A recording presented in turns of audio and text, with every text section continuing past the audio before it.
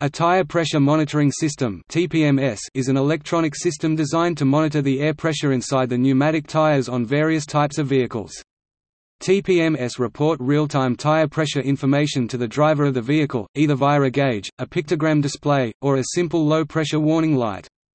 TPMS can be divided into two different types, direct (DTPMS) and indirect (ITPMS). TPMS are provided both at an OEM factory level as well as an aftermarket solution. The target of a TPMS is avoiding traffic accidents, poor fuel economy, and increased tire wear due to underinflated tires through early recognition of a hazardous state of the tires. This functionality first appeared in luxury vehicles in Europe in the 1980s, while mass market adoption followed the USA passing the 2000 Tread Act after the Firestone and Ford tire controversy. Mandates for TPMS technology in new cars have continued to proliferate in the 21st century in Russia, the EU, Japan, South Korea and many other Asian countries.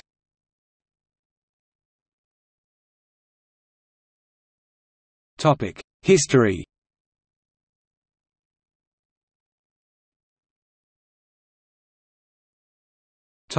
Initial adoption.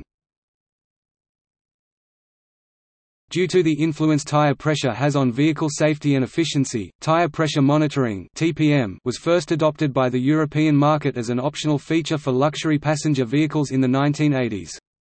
The first passenger vehicle to adopt TPM was the Porsche 959 in 1986, using a hollow spoke wheel system developed by PSK. In 1996 Renault used the Michelin Pax system for the Scenic, and in 1999 the PSA Peugeot Citroën decided to adopt TPM as a standard feature on the Peugeot 607. The following year 2000, Renault launched the Laguna 2, the first high-volume midsize passenger vehicle in the world to be equipped with TPM as a standard feature. In the United States, TPM was introduced by General Motors for the 1991 model year for the Corvette in conjunction with Goodyear run-flat tires. The system uses sensors in the wheels and a driver display which can show tire pressure at any wheel, plus warnings for both high and low pressure. It has been standard on Corvettes ever since.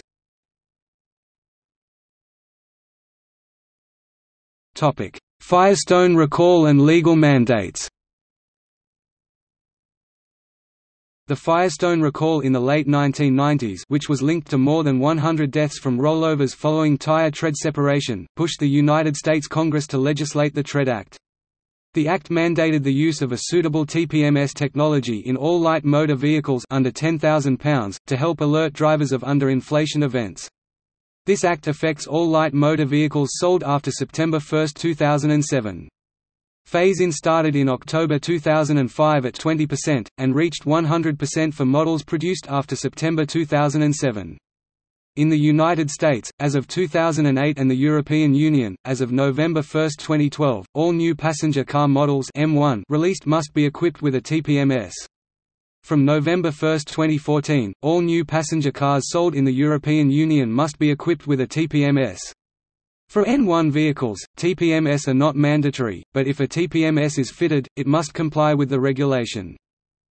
On July 13, 2010, the South Korean Ministry of Land, Transport and Maritime Affairs announced a pending partial revision to the Korea Motor Vehicle Safety Standards (KMVSS), specifying that TPMS shall be installed to passenger vehicles and vehicles of GVW 3.5 tons or less, effective on January 1, 2013 for new models and on June 30, 2014 for existing models. Japan is expected to adopt European Union legislation approximately 1 year after European Union implementation. Further countries to make TPMS mandatory include Russia, Indonesia, the Philippines, Israel, Malaysia and Turkey. After the Tread Act was passed, many companies responded to the market opportunity by releasing TPMS products using battery-powered radio transmitter wheel modules.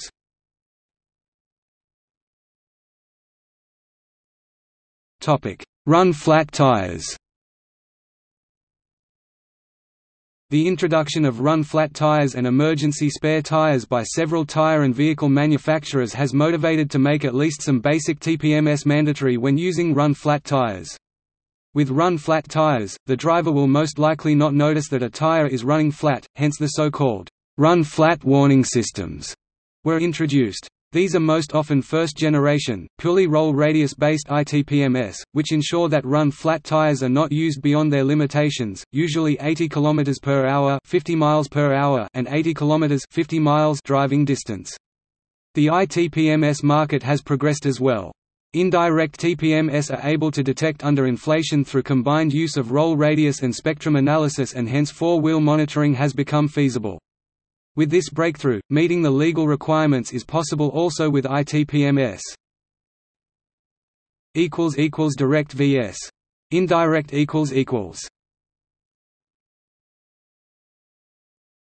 Topic: Indirect TPMS. Indirect TPMS do not use physical pressure sensors but measure air pressures by monitoring individual wheel rotational speeds and other signals available outside of the tire itself.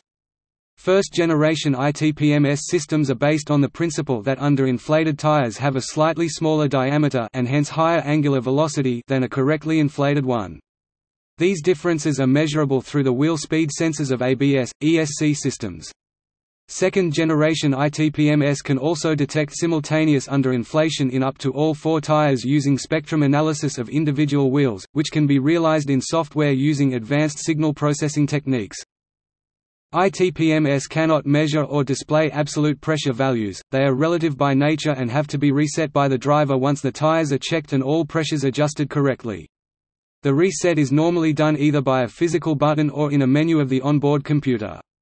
ITPMS are, compared to DTPMS, more sensitive to the influences of different tires and external influences like road surfaces and driving speed or style. The reset procedure, followed by an automatic learning phase of typically 20 to 60 minutes of driving under which the ITPMS learns and stores the reference parameters before it becomes fully active, cancels out many, but not all of these. As ITPMS do not involve any additional hardware, spare parts, electronic or toxic waste as well as service whatsoever beyond the regular reset, they are regarded as easy to handle and very customer-friendly. Since factory installation of TPMS became mandatory in November 2014 for all new passenger vehicles in the EU, various ITPMS have been type-approved according to UN Regulation R64. Examples for this are most of the VW Group models, but also numerous Honda, Volvo, Opel, Ford, Mazda, PSA, Fiat and Renault models. ITPMS are quickly gaining market shares in the EU and are expected to become the dominating TPMS technology in the near future. ITPMS are regarded as inaccurate by some due to their nature, but given that simple ambient temperature variations can lead to pressure variations of the same magnitude as the legal detection thresholds, many vehicle manufacturers and customers value the ease of use and tire-wheel change higher than the theoretical accuracy of DTPMS.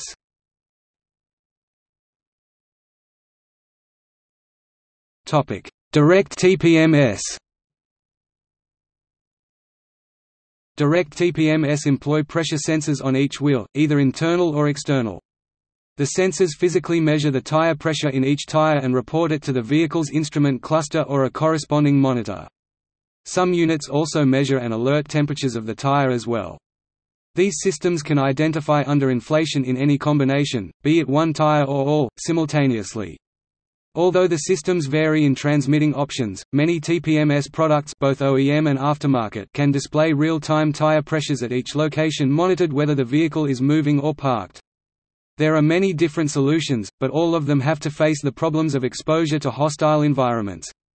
The majority are powered by batteries which limit their useful life. Some sensors utilize a wireless power system similar to that used in RFID tag reading, which solves the problem of limited battery life by electromagnetic induction. This also increases the frequency of data transmission up to 40 Hz and reduces the sensor weight, which can be important in motorsport applications. If the sensors are mounted on the outside of the wheel, as are some aftermarket systems, they are subject to mechanical damage, aggressive fluids, as well as theft. When mounted on the inside of the rim, they are no longer easily accessible for battery change, and the RF link must overcome the attenuating effects of the tire, which increases the energy need. A direct TPMS sensor consists of the following main functions requiring only a few external components, e.g. battery, housing, PCB, to get the sensor module that is mounted to the valve stem inside the tire, pressure sensor, analog-digital converter, microcontroller, system controller, oscillator, radio frequency transmitter, low frequency receiver, and voltage regulator. Battery management. Most originally fitted DTPMS have the sensors mounted on the inside of the rims and the batteries are not exchangeable. With a discharged battery then meaning that the whole sensor will have to be replaced and the exchange being possible only with the tires dismounted, the lifetime of the battery becomes a crucial parameter. To save energy and prolong battery life, many DTPMS sensors do not transmit information when not rotating, which eliminates spare tire monitoring, or apply a complex, expensive two-way communication which enables wake-up of the sensor. For OEM auto DTPMS units to work properly, they need to recognize the sensor positions and must ignore the signals from other vehicles. There are numerous tools and procedures to make the DTPMS learn or relearn this information, some driver-implemented, others done by workshops. The cost and variety of spare parts, procedures and tools has led to trouble and confusion for customers and workshops. Aftermarket DTPMS units not only transmit while vehicles are moving or parked, but also provide users with numerous advanced monitoring options including data logging, remote monitoring options and more. They are available for all types of vehicles, from motorcycles to heavy equipment, and can monitor up to 64 tires at a time, which is important for commercial vehicles. Many aftermarket DTPMS units do not require specialized tools to program or reset, making them much simpler to use.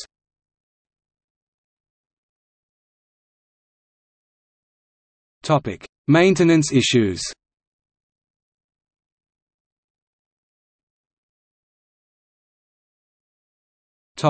Valve stem corrosion.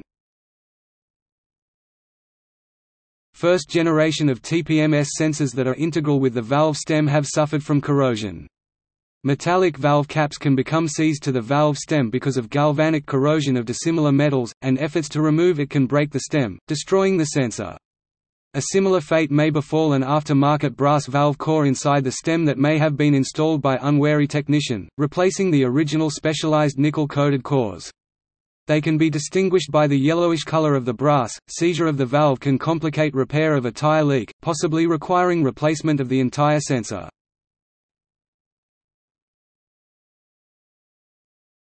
Topic: Tire sealant compatibility.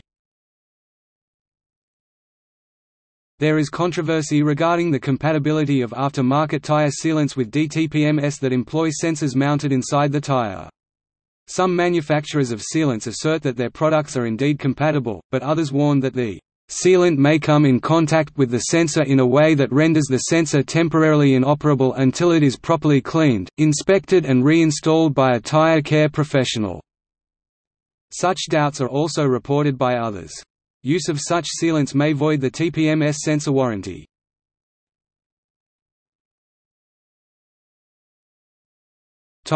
Benefits of TPMS. The dynamic behavior of a pneumatic tire is closely connected to its inflation pressure. Key factors like braking distance and lateral stability require the inflation pressures to be adjusted and kept as specified by the vehicle manufacturer. Extreme underinflation can even lead to thermal and mechanical overload caused by overheating and subsequent, sudden destruction of the tire itself. Additionally, fuel efficiency and tire wear are severely affected by underinflation. Tires do not only leak air if punctured, they also leak air naturally, and over a year, even a typical new, properly mounted tire can lose from 20 to 60 kilopascals, 3 to 9 psi, roughly 10% or even more of its initial pressure.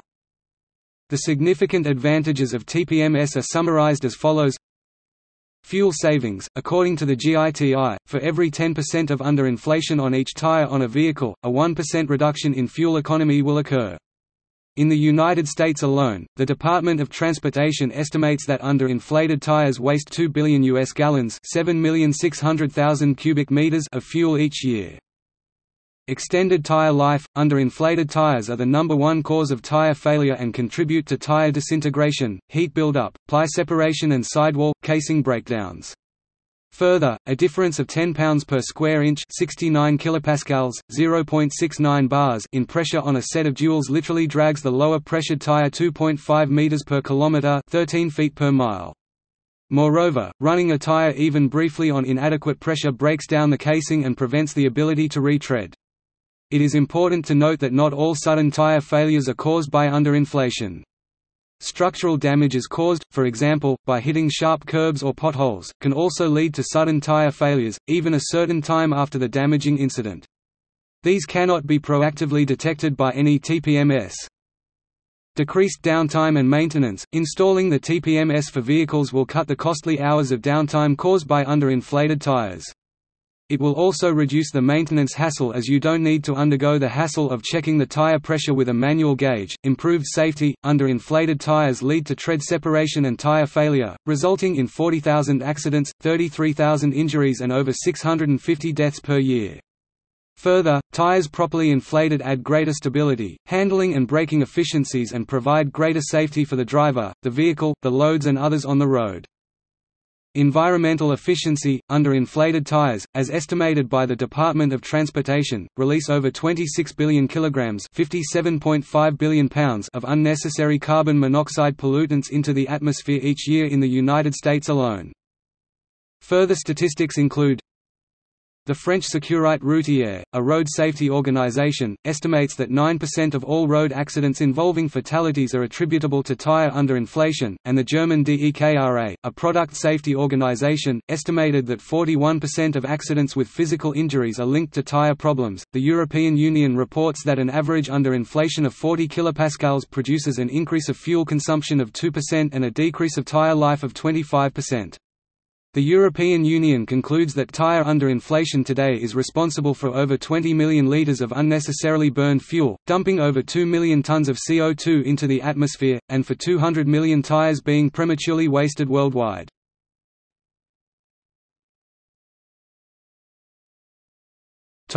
Privacy concerns with Direct TPMS.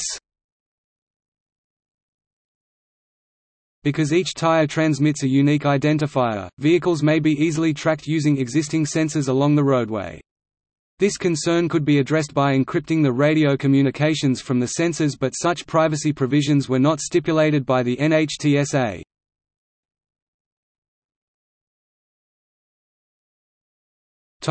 Heavy-duty vehicles.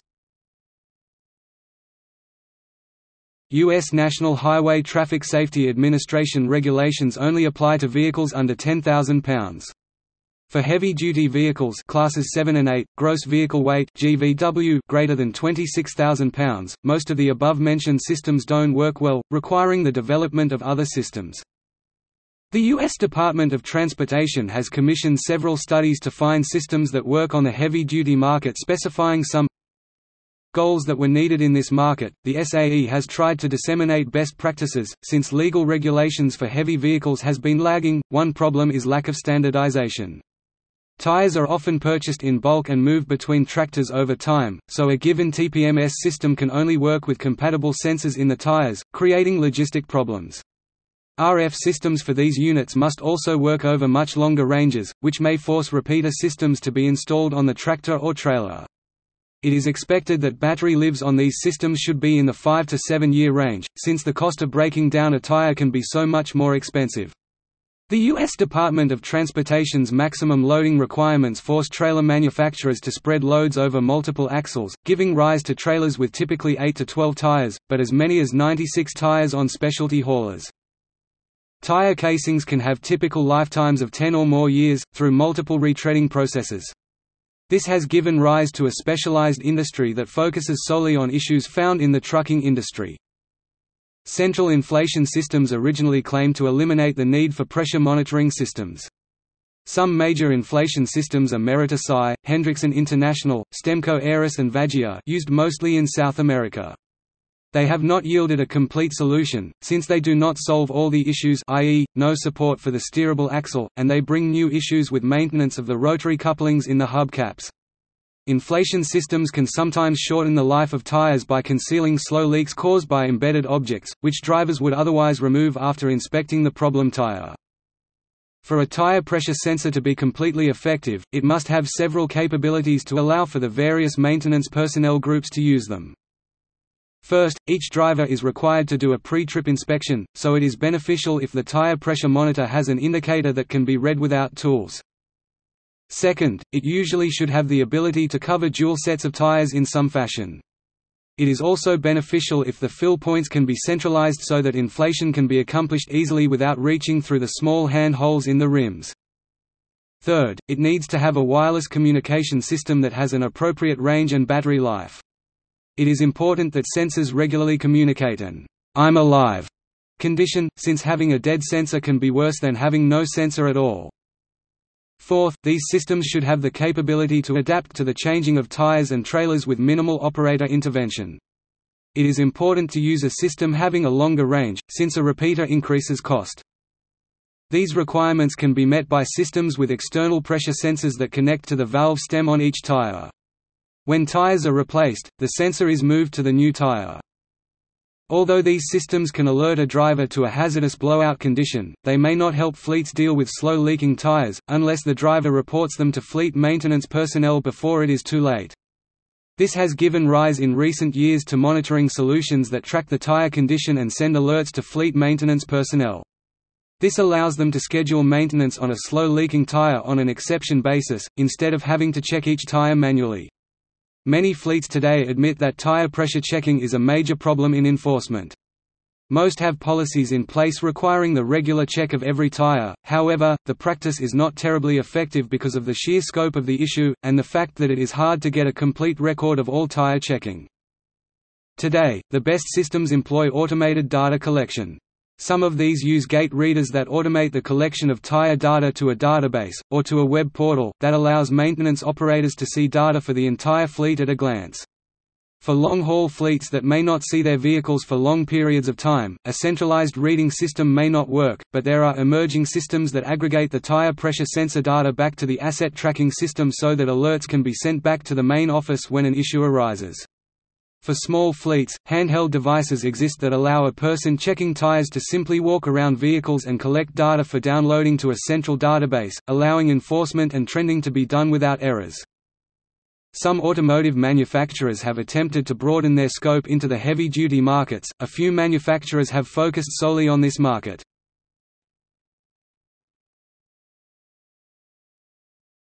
Topic: Icons.